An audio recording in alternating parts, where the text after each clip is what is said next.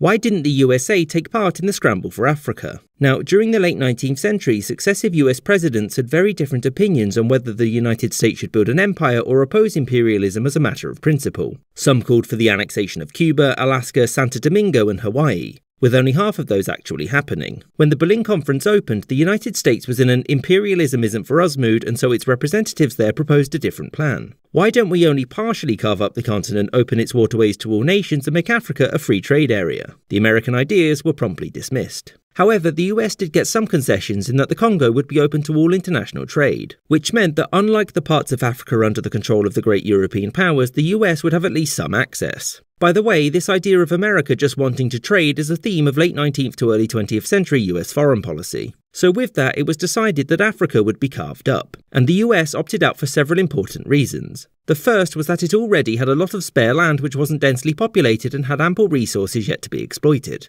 Plus, by the time the US was done integrating its westward lands, the scramble for Africa was over, meaning that if they wanted to build an overseas empire, they'd need to take somebody else's, an opportunity which would soon present itself. The second reason was Liberia. Across the previous century, American patrons had helped to fund freedmen's journeys to Africa to found a territory for freed slaves. In 1822, this culminated in the creation of Liberia, which was sort of an American colony but also totally wasn't. As such, it just sort of sat in limbo. It eventually got sick of America ignoring it and it declared its independence in 1847. However, it maintained very good relations with the United States, and after this, alongside the Congo, the US had much of the access to Africa for missionaries and trade that it had wanted. The third reason was that American desire to spread its influence beyond its own borders was mostly limited to its neighbours in South America, all of this being under the Monroe Doctrine. This was a pledge by the United States to protect the Americas and any independent state there from European expansion or coercion, providing that you exclude the British claiming the Falklands, Mexico being run by an Austrian briefly, and Venezuela ceding land to Britain. And so with that, the United States just sort of sat the scramble for Africa out.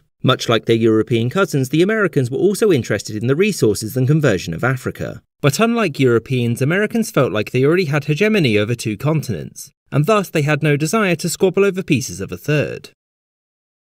I hope you enjoyed this episode and thank you for watching. There are some book recommendations in the description below if you'd like to learn more. And with an extra special thanks to Party Boyko, Yashar N. Naman, Onion Duck, Winston Kaywood, Miles Bailey Brentgard, Michael Reynolds, Gustav Swan, Toonrick, and the Amusement Parchives.